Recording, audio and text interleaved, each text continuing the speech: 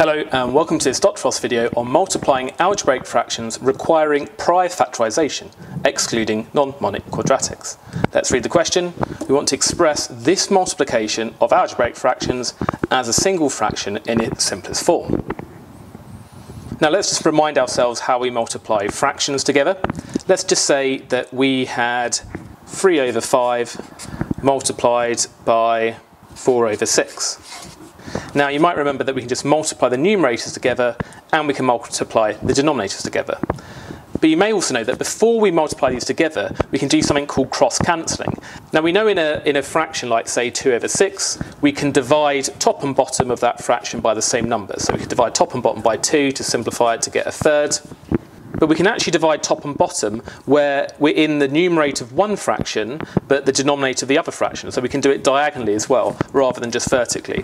So can you see 3 and 6, for example, both divide by 3? So you can divide those both by 3, despite the fact they're not in the same fraction, they're diagonally opposite.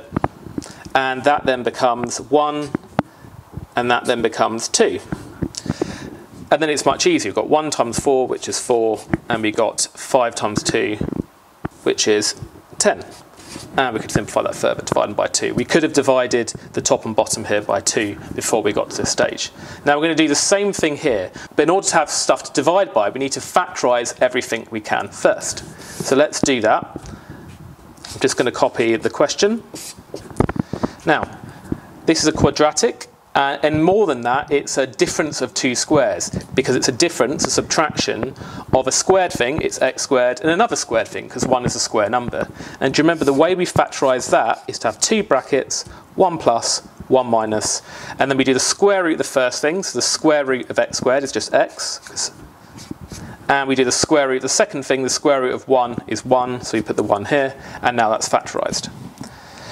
We also need to factorise this. This is a quadratic again.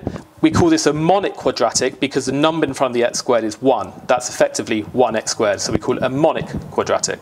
We'll look in a future video on how we deal with non-monic quadratics when we have this kind of question.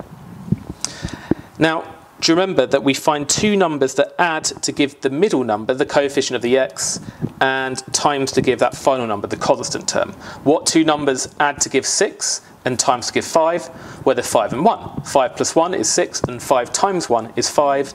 So therefore we have two brackets with x at the start of each, and the two numbers were 5 and 1, so we put the plus 5 and the plus 1. Doesn't matter which way round. We could have had plus 1, plus 5. Now, this thing here, how can we factorise it? Well, we always look for a common factor first. Is there something common to this and this?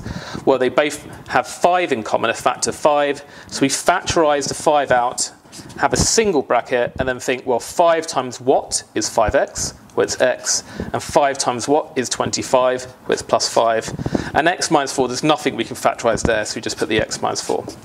And now we can do what we did up here, we can cross-cancel. Is there anything top and bottom, or diagonally top and bottom, we can cancel?